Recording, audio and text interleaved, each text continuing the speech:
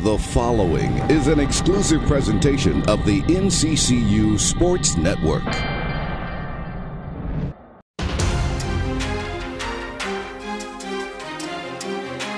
For the second week in a row, North Carolina Central University was on the road facing a brand new opponent, Western Michigan University, at Waldo Stadium in Kalamazoo. It took the Eagle offense a little bit to get going until a jump start from Torrey Cotton on this 34-yard run. The Eagles chained that into a 4-yard rushing TD from Malcolm Bell on the very next play for the first trip to the end zone in 2016 for the Maroon and Gray.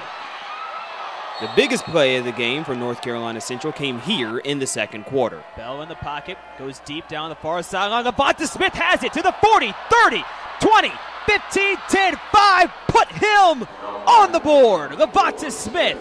That was a 71-yard strike to Levante Smith that helped Bell eclipse 4,000 career yards of passing and 5,000 yards of total offense, and he threw for 209 yards in this game.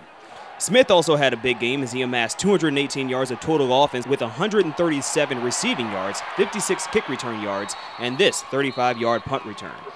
Fast forward to the tail end of the first half where NCCU led a punctual 1-minute drill started by this reception by Jalen Wilkes and capped by a 1-yard strike to David Miller.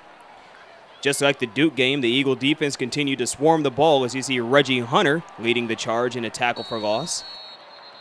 And Antonio Brown notched his first sack of the year. The big defensive story was Josiah Daly, who was everywhere on the gridiron, racking up 17 tackles with 11 solo hits. The final score from Kalamazoo, Western Michigan 70, North Carolina Central 21. The Eagles will open up O'Kelly Riddick Stadium on Saturday, September 17th against Saint Augustine's at 6 o'clock.